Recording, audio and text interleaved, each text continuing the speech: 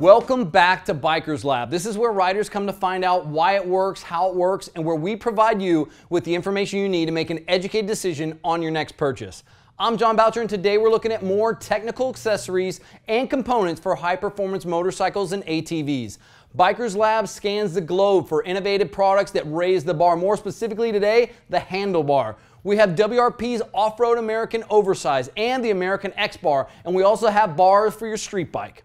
WRP is an Italian brand internationally recognized by both professional racers and consumers. In addition to handlebars, WRP produces high-end chains, throttle tubes, brake and clutch levers, brake discs, brake pads, sprockets, height adjusters, air filters, oil filters, plastics, off-road foot pegs, and grips. The WRP brand was created in 1999 with a key focus that would test products in the most challenging environments on the planet. WRP products compete and are tested in MotoGP, Moto2, World Superbike, Motocross, MX Freestyle, Supermoto, African Rally, along with American Supercross and Motocross.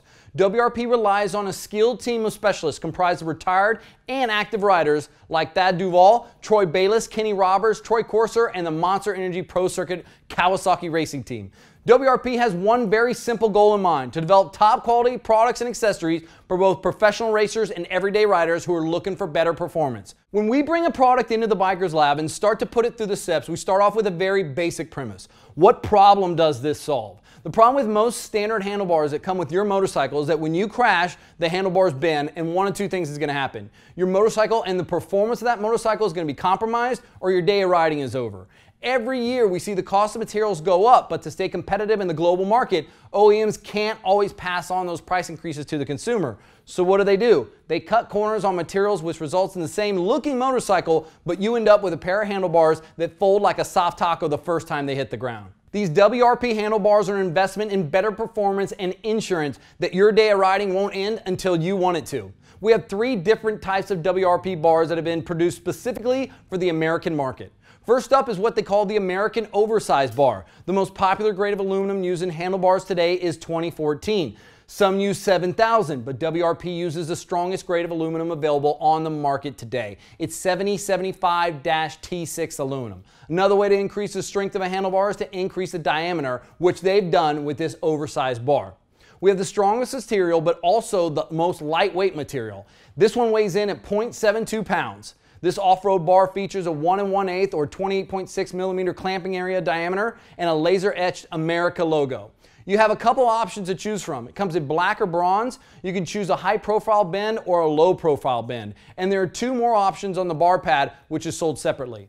Two final bits of details are the anodized shot peen finish and the knurling on the left grip area to prevent grip slippage. You can pick these up for under $50, which probably makes it the least expensive upgrade you can do for the most amount of insurance and performance. Next up is another off-road bar for your ATV or dirt bike. The America X Bar features a patented design that's been tested and developed by world champions. The America X Bar is 200 to 250 grams lighter than competitors' bars.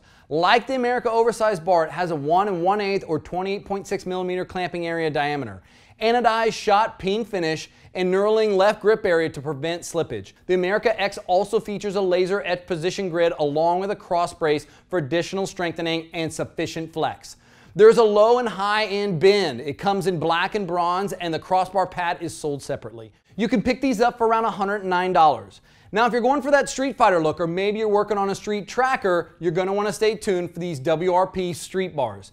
Made of 6082 T6 anacronyl high-grade aluminum alloy with a sandblasted anodized finish, these bars provide you with the strength and look that you've been searching for. The street bars have a 22 millimeter clamping area, and you have 5 colors to choose from and 2 shapes, either low or medium. Like the off-road American Oversize bar, you're going to find these WRP street bars around that $50 mark, which makes them an inexpensive performance upgrade. Well, that's a good look from the lab, and if you're in the market for some aftermarket bars, I think you really have to consider a company like WRP. I hope we provided you with some information that you need to make an educated purchase, and until next time, I'm John Boucher, and I'm going back to the lab.